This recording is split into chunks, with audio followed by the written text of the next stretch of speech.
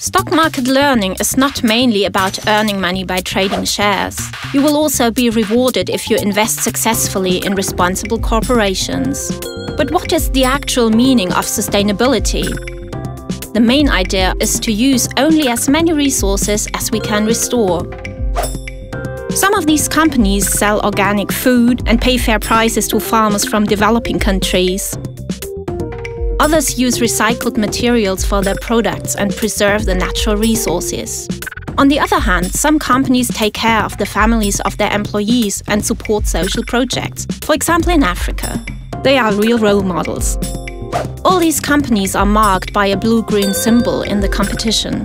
The more you earn by trading shares of these firms, the bigger is the chance to win a sustainability prize. Even the United Nations like that. That's why they awarded the Stock Market Learning Program during their UN Decade on Biodiversity.